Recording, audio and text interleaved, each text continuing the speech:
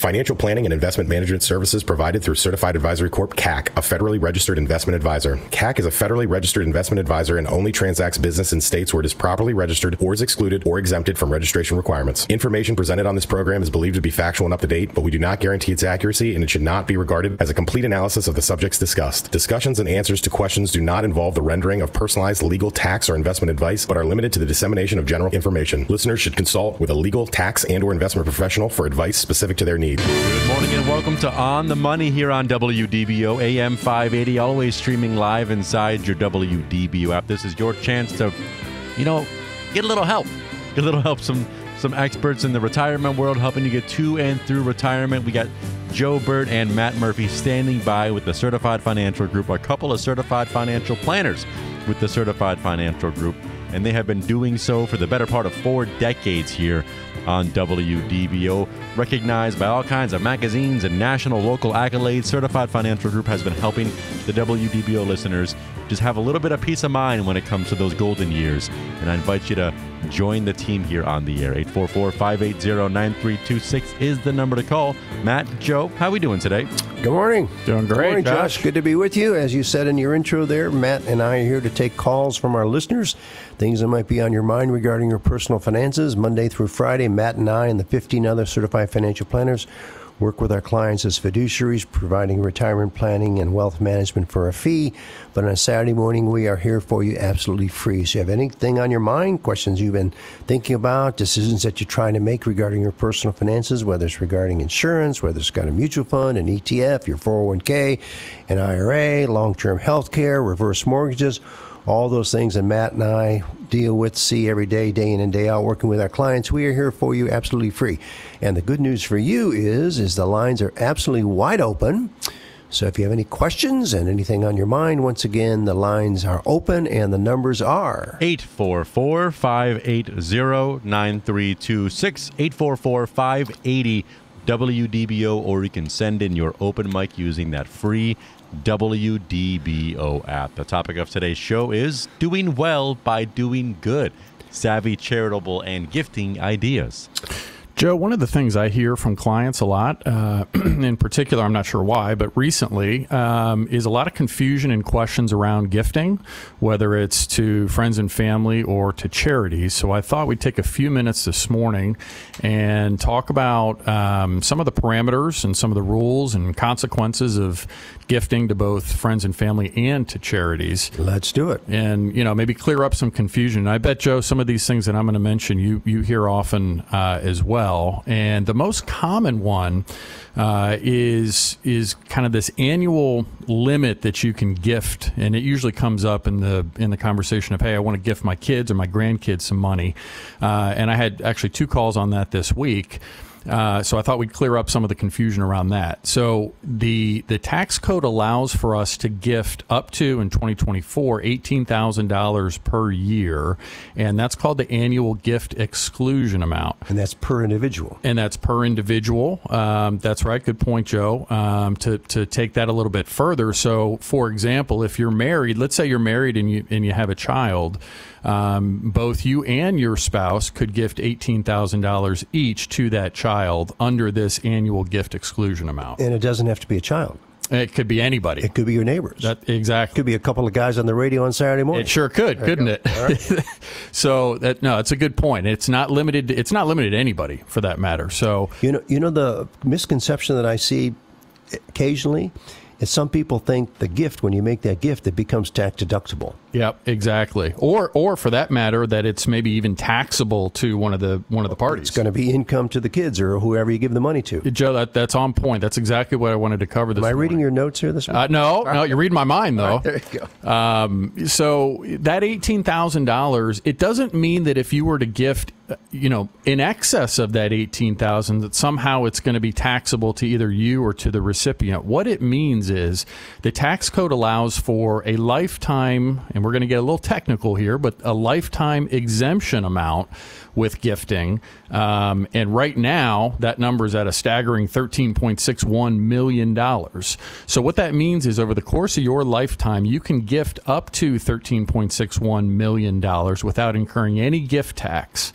Now, that's also, not to get too technical, but that's also in combination with the estate tax. So you can do a combination of gifting up to $13.61 million and or passing to somebody else at your death via your estate up to $13.61 million. So just going back to the $18,000 per year, as long as you don't gift in excess of that $18,000 per year to any particular person, then you're not using up that $13.61 million lifetime exemption amount that you have available to you throughout the course of your life. But that may change. It almost certainly will change. And so everything that I'm talking about, the basic structure of what I'm talking about likely will not change. However, the numbers will. So as probably a lot of our listeners know and have heard, at the end of 2025, the current tax code is set to sunset. And it will go back to what it was prior to the Trump tax cuts in 2017. And lots of things will change, and one of the most notable changes will be, in fact, that figure. And so nobody knows exactly what that number is going to reset to in terms of that lifetime exemption amount, because from what we've heard, it's set to go back to what it was, but it's going to be adjusted for inflation. So the figure that I saw, Joe, was about $6 million. Right. And now the annual gift amount may not change. In other words, the $18,000, that may increase because it has been over time. But the exclusion amount that you're talking about, the exemption amount, where you can give up to $13 million and not incur a gift tax, if they change the tax law, that will definitely change. Yes, exactly. Yes. Yeah, I think it's, almost every year it seems like that annual amount goes up. Right. I think it was 17 last year, it's 18 this year, so it's a good point. Right. It probably will increase. But you're talking about non-deductible gifts. Now, there are deductible gifts. There certainly are. So, unfortunately, gifts to friends and family members are not tax deductible. They may feel charitable from your perspective, but they are not tax deductible. So a gift to, for example, a qualified charity, a 501c3, is potentially a tax deductible gift. Now, there's all sorts of rules and limitations on that as well. Joe, as you know, I'm doing a workshop here at 10 o'clock this morning, and one of the subjects we're going to cover is qualified charitable distributions. And, Joe, you and I deal with this stuff every day. And I think sometimes we probably take for granted that people know these things or that they're aware of these things. So I thought I'd bring up this qualified charitable distribution topic again, because I find that, at least half of the time when I bring this up, people are not aware of it. And what it means is when you reach age 70 and a half, so remember, 70 and a half used to be the required minimum distribution age. Right. Now, it always was a qualified charitable distribution age, and it still is. So once you reach that age, you can take up to $100,000 from your IRA and donate that directly to a charity and have that donation come right off the top.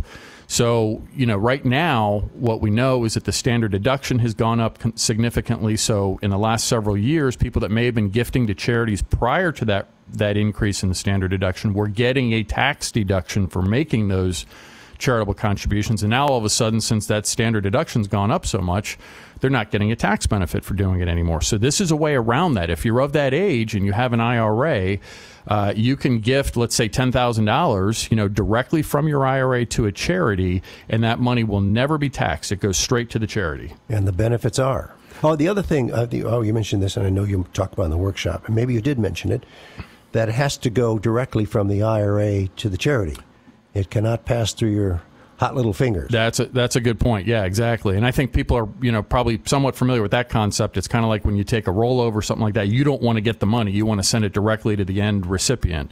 Kind of the same thing with this QCD. So, yeah. So for example, most of us work with Fidelity. If you have an IRA with Fidelity, you would want Fidelity to send that in my case, the $10,000 directly to the charity. You don't take the money and then write a check to the charity. Right. You have that money sent directly to them. Right. So I think that's probably, if somebody's at that age and, they're asking, Matt, what's the first thing I can do to save on taxes? That's the first place we're going to look, because, a lot of times what I'll find, Joe, is somebody may be giving, they might be writing a check and putting it in the basket every week at church, and maybe it adds up to $5,000 or $6,000 at the end of the year, and yet they're sitting on this IRA. They're going to take a required minimum distribution. They're not getting any tax benefit for making that, putting the check or putting the envelope in the basket every week. So what we can do then is redirect those monies. It's not that you're giving any less. In fact, you're giving the same amount. And guess what? The church doesn't care whether you do it from your IRA or you do it in the envelope every week. Right. So that way, if we take it from the qualified charitable distribution, the QCD, we're guaranteeing that you're getting a tax benefit for that. Whereas if you're just putting an envelope in every week, you're hoping at the end of the year you might get a tax deduction for it, and you probably won't. So these are the things you cover in the tax planning through the 4 stages of retirement. Yes, that you're doing this morning. You have a full house here coming into our learning center here this morning up at Altamont Springs, and we're going to move this show come November the 9th. Yes. Taking it on the road. Yes, we are taking it on the road. We will be at Village on the Green over in Longwood, just about, maybe 5 minutes from the office here. Beautiful spot. And I don't know, maybe once or so a year we do one of these workshops on the road, as you say, Joe. And I don't know, for me it's fun just to kind of get out of the office and bring the word out to other audiences a little bit. So that'll be the same workshop as Joe mentioned, tax planning through the 4 stages of retirement. So here's the beauty of this. We're going to do the show live from there at 9 o'clock. So if you'd like to come in and sit and be part of the live studio audience, you're welcome to do that. And following up with that, at 10 o'clock, you'll be doing your workshop, maybe 10:15, 10:30 because of being able to set up. And then the Village on the Green is going to host everybody for lunch. So if you'd like to come on by, see my new home, see where we're living, and see what it's all about and what the tax planning through the 4 stages of retirement is all about, we encourage you to circle that date on your calendar, November the 9th. I think our website still shows it that it'll be held here, but for our knowledgeable WDBO listeners, you now know the show is going to be moved to Village on the Green, November the 9th. We encourage you to come on out and see Matt and me. But you're talking about the 4 stages of retirement, and maybe we can touch that again coming back on the break, because a lot of people don't know about all these ins and outs, and they change the ever-changing tax law. They sure do. Ever-changing tax law. So I hear the bumper music. Josh, take it away. Thank you much. Matt Murphy, Joe Bert, Certified Financial Planners with the Certified Financial Group, taking your calls, answering your questions, guiding you to and through retirement here on the air, here on The Money. You are listening to On the Money. 844-580-9326 is the number to call. 844-580-WDBO. Send in your open mic using that free WDBO app. You're listening to On the Money, where we're planning tomorrow Today with the Certified Financial Group. Welcome back to On the Money here on WDBO, AM 580, always streaming live inside your WDBO app. Certified Financial Planners in your pocket right now to answer any questions you may have about guiding you to and through those so much fun years. Once you get to retire, you want to make sure you're ready to retire and have the funds to maintain the lifestyle you want to maintain throughout retirement. And that's what they do at the Certified Financial Group.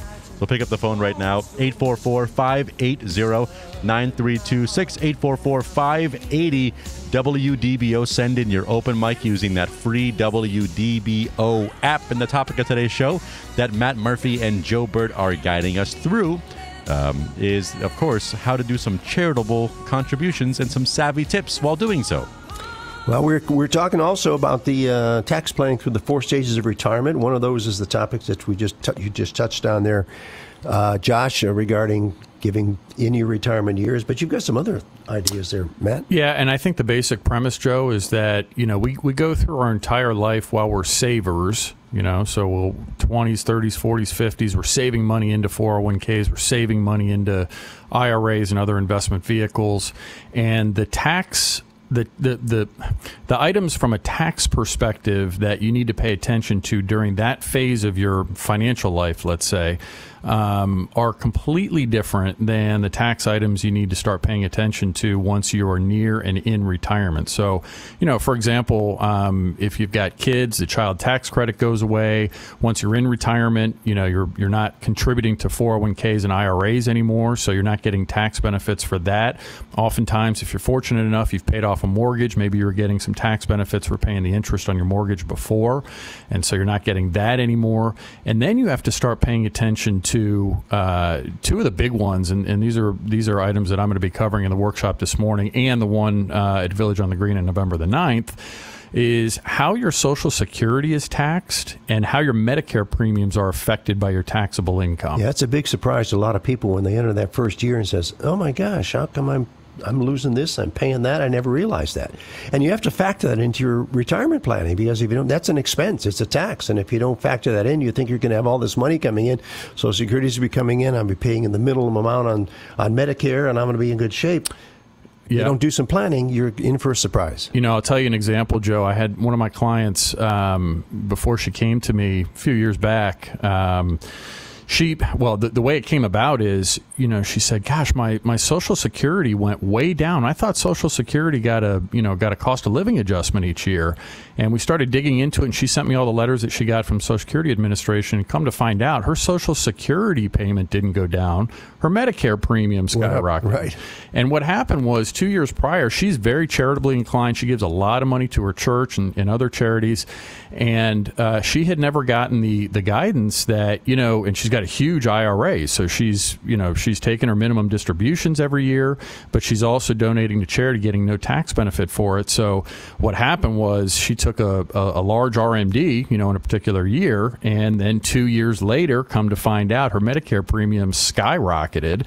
And that was an easy fix. You know, going back to what I said before, all we did is we gave the same amount to charities, except we donated it from her IRA in the form of a qualified charitable distribution, instead of her just writing checks to these charities. And guess what? In 2 years, her Medicare premiums are going to go back to, you know, what they should be. And so she'll see that her Social Security actually does increase each year with the cost of living adjustment. Right. And not only that, you know, that impact, but doing a Roth conversion or the sale of a house or maybe some big transactions that you're doing is going to impact the taxation of your Social Security and your Medicare premiums. IRMA, we call it, right? IRMA, yes. Not referring to the hurricane that blew through here a few years ago. Right. Income-related monthly adjustment amount. It's just a fancy acronym for what I would consider just to be a Medicare tax, Medicare premium tax. All right. So you'll be covering all that this morning for the fortunate people that are coming by. We're going to see here in the next half hour or so. Once again, you'll be covering all that in more detail on November the 9th at Village on the Green. We look forward to seeing our listeners there. And I hear the bumper music. Josh, so take it away. You got it. If you want to join the conversation, Joe Bert and Matt Murphy, certified financial planners with the Certified Financial Group, here to answer your questions live on the air. 844-580-9326, 844-580-WDBO, or you can send in your question using the open mic feature within the WDBO app. You're listening to On the Money, where we're planning tomorrow Today with the Certified Financial Group. Welcome back to On the Money here on WDBO 107.3 FM, AM 580, always streaming inside your WDBO app. Got a couple of certified financial planners, Joe Bert and Matt Murphy, with the Certified Financial Group, answering your questions, planting information inside your brain, information you need to get to and through retirement confidently. If you want to pick up the phone right now and dial 844-580-9326, you can, get that info planted in your brain specific to your situation.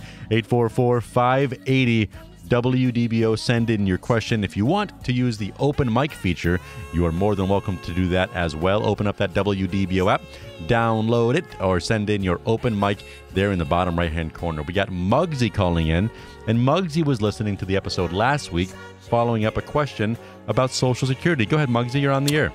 Good morning, Muggsy. Hi, Joe and Matt. How we doing? Good. Thanks for calling. I think we met down at the WDBO studios a year or so ago when you attended one of our workshops. Am I correct? Yes, sir. Yes, sir. There you go. And I appreciate answering our calls. So Josh was right. If I missed your radio show, I try to catch up later on a podcast when it's posted. And there was a woman named Joanne last week who called in about her Social Security benefit. And I kind of resonated with her because she's a lot like me. I am single. I was married for 31 years. And I just filed for Social Security last week, and then, maybe 2 weeks ago. And I'm filing for early. I turn 62 shortly, and they approved it this week. So when you go through the online application, they ask you all the questions, just like Charles said, and they evaluate which would be higher, your benefit or your ex-spouse's benefit. Well, half of it. And I was a government employee, so I got the WPO. Windfall, the WEP, windfall elimination. I got the GPO, government pension offset, and they came back with a number. Here's my question. Sorry for all that. How do I know? How can I verify that what they told me is correct? Well, that's one heck of a question. I'm not sure. I think in this case, unfortunately, you're at the mercy of whatever the government tells you. And I hate that as an answer, but I don't know an answer of how to change their numbers or to go back and test their numbers. I don't either. Yeah. Yeah. Okay. Yeah. I wish there was some way to plug in the facts that you know. As you probably know, your benefit is based on your highest 35 years of earnings, and then you have the offsets because of the government employment, and then you don't know what your ex earned, so you'd have to have all that information as well. Yeah. And I don't think they'll give you that information either, Muggsy, will they? Did you try? No. Oh, yeah. And the whole reason I applied online is I went to the Port Orange office, which is, I went in person 3 times, and I was so discouraged by the service I got from them and the inability to answer questions and the total contradictory answers. I said, all right, I'm doing this online. Certainly the technology is better. And I thought, okay, yeah, this was easy. I got this. And I submitted it. And I thought they would give back 2 proposals, what mine was and what it would be if it was my ex-spouse, half of his. Right. But they never did that. They just said, this is it. This is the number, behind the magic curtain, trust us. Right. And that, unfortunately, I understand where you're coming from. You certainly like to know that the calculations have been done accurately and taken into consideration all the things, but we have no way of knowing. And, we know that the government does make mistakes. I don't have an answer for you. I wish I did. I've never been posed with that question. And we'll see if many of my colleagues have an answer for you, but I really don't. I really don't know. Okay. Yeah. And particularly in your case, because it's not straightforward that you've got the government offset information there as well that changes your benefit. Huh? Yeah. Well, I wish I could help you, Muggsy. We're stumped. Thank you. You know what? You actually, even though you think you couldn't help me, you did, because I could go to sleep tonight knowing that I'm done, and I'll just take it when it comes. Thank you, guys. You're welcome, Muggsy, and thanks for being a loyal listener. We greatly appreciate it. Thank you. Okay, Josh, I see we got some open mic questions. You got it again. You can send in your question using that free WDBO app, the open mic feature inside, just like a couple of listeners here. Mike from Orlando. I have $90,000. I'm 63 years old. Is it too late to invest in an IRA? Thank you. Sure. Well, the amount of money that you have is not the critical thing. It's, are you employed? So you have to have earned income, and by earned income, we're not talking about interest, dividends, capital gains, but have earnings, whether it's self-employment income or W-2 income, and it's not too late, never too late to get a tax deduction, let that money grow for you. Now the question is, Roth or traditional? Yeah, Roth or traditional, or for that matter, if Mike's thinking, what he can't do is he can't put that entire $90,000 into an IRA. Yes, I should have addressed that. I think that's where he's going. Probably so. So, Mike, if you're listening, you could do if you're over age 50, you could do this year up to $8,000 into an IRA, and like Joe said, if it's a traditional IRA, you'd get a tax deduction to making that contribution. If you put it into a Roth IRA, you put the same amount of money in, but it's either or. and you wouldn't get a tax deduction for it, but that money would grow tax-free for you. And depending on the rest of your financial situation, what your income is, and all of that would determine whether it's more appropriate to do the traditional IRA or the Roth IRA. So we'd kind of have to know a little bit more about your situation there. But yeah, you wouldn't be able to put the entire $90,000 in, but certainly to answer his question, it's not too late to contribute to an IRA. Yeah, and if you're self-employed, you can get substantially more deductions by setting up some form of retirement plan for yourself, over and above a traditional IRA, over and above that $7,000 or $8,000 limitation. Yeah, so you can do a SEP IRA or something like that. Or it's a one-man 401k. Yep, that's right. Yep. So there are other options that are available to you, but you can't necessarily dump in the whole $90,000 into an IRA, but perhaps with some form of other retirement plan. So I hope that helps you out, Mike. Appreciate the open mic question. I see you got another one there, Josh. You got it. If you want to call in, 844-580-9326. Or we do have Charles Curry standing by off the air to take the call live in the office if you want to get right to the source of the information at the Certified Financial Group. That number is 407-869-9800, 407-869-9800. Here is open mic number 2. Good morning. I have a IRA consisting of about $1 million in Treasury bonds, 5%, split up into 7 segments. I'm considering taking one of those, which is about 150, out to go ahead and have for projects, which I'm working on this morning. Where do you suggest that I park that in the meantime? I don't want anything long term. So anything you could tell me would help out. Thank you. Yeah, well, the good news is that right now interest rates are still higher than they were in recent years. You can get about 4 or 5% in a money market account. We can get that, right? Yeah, I know the Fidelity money market right now is paying just under 5%. So that's liquid and available. Pretty safe. Obviously, the difference there, of course, between a money market and a Treasury or CD is if interest rates go down, those money market rates, just like any bank or savings accounts rates, would decrease with it. But if it's money that you're going to be using, I think you had mentioned for a project upcoming, you don't want to subject that to any risk, and you don't want to tie it up anymore. So probably something like a money market would be a good place to keep that money in the meantime. So hope that answers your question. Appreciate the open mic call. And I see we've got a text question floated in there as well, Josh. You got it again. Call 844-580-9326 to hop on the air right now. Text question from Myra in Tampa. Myra wants to know, Myra would like to convert some of her IRA to a Roth, but my understanding is I'm limited to $7,000 per year. Is there a strategy for converting more to Roth each year? We'll be talking about that here in about 10 minutes, as a matter of fact.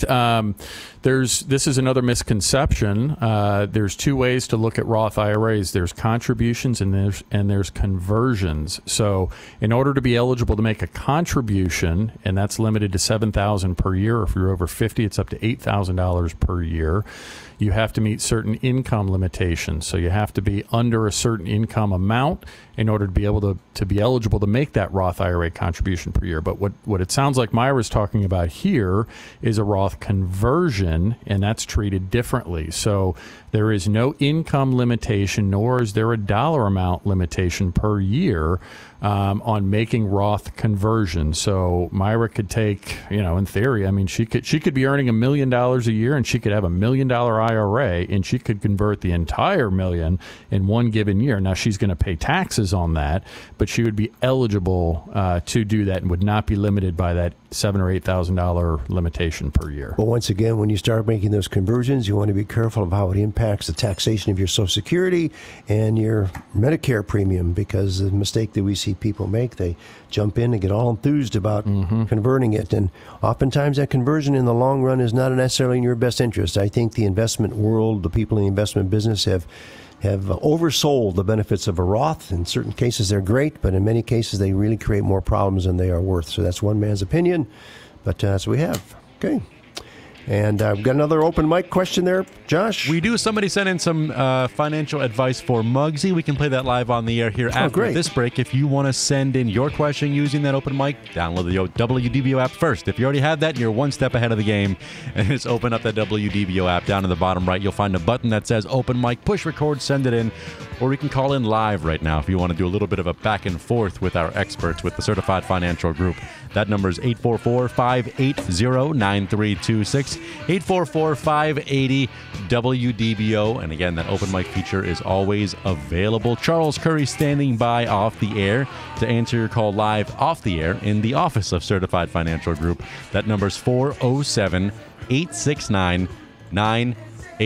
407-869-9800. You're listening to On the Money, where we're planning tomorrow Today with the Certified Financial Group. Welcome back to On the Money here on WDBO AM 580, always streaming live inside your WDBO app. Josh McCarthy sitting here with Joe Bert from the Certified Financial Group. Matt Murphy had to run. He's got some things going on here just in about 10 minutes, 5 minutes. He's doing great things there at Certified Financial Group. We got Michael calling in with a question for Joe. Go ahead, Mike. You're on the air. My wife worked for the United States Senate from 1980 to 85, and we've just learned that during that time, we're not contributing to Social Security. Mm-hmm. So that's hurting us now. Has that law been changed, or is there anything that can be done about that? No, the law has not been changed. In fact, if you're listening, our earlier caller, Muggsy, has the same situation. When you work for the government and they're putting money aside in another kind of account that obviously she's not getting much benefit from, unfortunately, that's a circumstance. And the law has not changed, at least not to my knowledge, Michael. Well, that's what I needed to know. I thank you for taking my call. Well, you're quite welcome. We appreciate your listening. It's a good show, and thank you. Continue your fine work. Thank you very much. Have a great weekend, Michael. Thank you so much, Michael. Go ahead, Joe. And we had another, app call, or what do you call them? We do an open mic. Open mic. That's right. Yeah, somebody had perhaps a suggestion for Muggsy. Before we listen to it, though, one thing I didn't suggest, and this is a long shot, Muggsy, if you're still listening, you may want to contact your congressman and tell him or her your dilemma, and see if there is some way that you can get the Social Security Administration to show you the actual calculation that was done. That's probably your last recourse to be able to get it. If you really want to take it to that next degree, I know Muggsy said she wants to be able to sleep at night, but this may be one more step that she may want to take. Thank you much. And here is another answer, maybe a little bit of tidbit of advice for Muggsy as well. Muggsy's popular today. We had to get her on to co-host an episode one day, maybe. There you go. Here we go. The way that you can know whether the half of the spouse's Social Security is from him or from you is every year you should have received a benefit statement from Social Security. I get it every single year, and it shows me how much I would get at 62, 63, and so on and so forth. And you can compare that against what they offered you. Very simple. Yeah, you do get the statement, but Muggsy's situation was pretty much more complex, because she did not know what her husband's earnings were and if that was calculated correctly, and then she has the offset because she was a federal government employee. So, you're correct. In fact, go to SSA.gov, and what you want to do is be sure that your company you're working for is paying into Social Security. Unfortunately, over the years, I have had folks walk into the office, not often, but I've seen it more than once, where they found out they're ready to retire, and the company that they worked for many years ago was never paying into Social Security, and they thought they were, and therefore you lost all the benefit of those earnings. And then the former company is gone, the people are gone, and you're really stuck. So that's an unfortunate situation. I know we're up against the clock here, Josh. Let me mention a couple of things. Next, let's see, this is October the 2nd. Charles Curry will be hosting another one of our workshops. This is a Wednesday evening, 6:30 to 8 p.m., Social Security Planning, the Basic Rules and Claiming Strategies. As we say, and as we talked about this morning, the government can only tell you what your options are. They will not tell you what is in your best interest in terms of claiming strategies, whether you're widowed, whether you're divorced, whether you want to collect at 62, at 67, age 70, all those things Charles will be covering. Once again, absolutely free, 6:30 to 8 o'clock here at our Learning Center in Altamont Springs. Go to our website. That's financialgroup.com. That's financialgroup.com. You can make your reservation right there. And I want to mention also, I don't do this often enough, that we have a couple of outposts, if you will, for folks that live in the area further from Altamont Springs, down in Windermere, and also in Daytona Beach. So if you want information, we offer no obligation visit. If you want to be sure you're on the right track for retirement and considering retirement planning or investment management, give us a shout. Go to our website, financialgroup.com. That's financialgroup.com. And Charles Curry is taking calls off the air right now at 407-869-9800, 407-869-9800. You've just listened to On the Money, where we're helping you plan tomorrow today with the Certified Financial Group. This is the